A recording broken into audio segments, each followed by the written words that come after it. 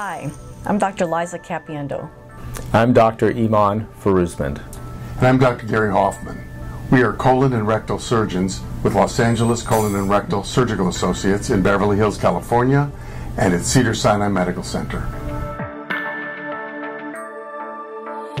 Hi, I wanted to talk to you today about colorectal tumors and what are they. So a tumor is a generic term. It could mean cancer or it could mean a benign growth. And really the treatment is based on what that pathology is.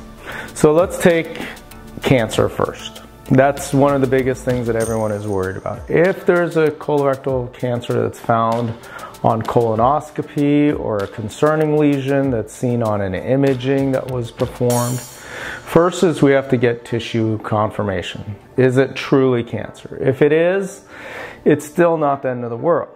We have to go through some stages and some steps, and we can potentially cure the disease still.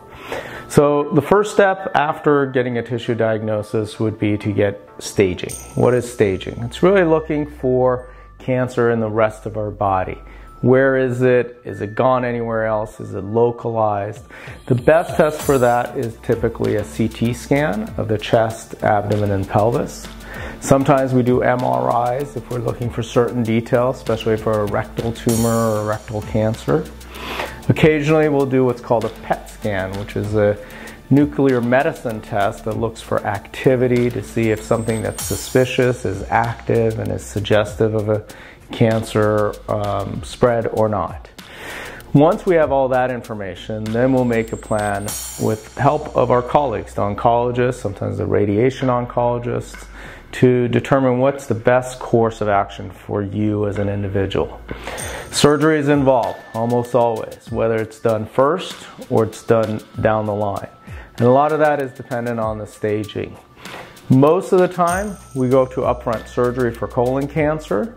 For rectal cancer, because of our limited location and environment, we tend to go with upfront chemotherapy and radiation therapy followed by surgery. A diagnosis of colon or rectal cancer is not the end of the world.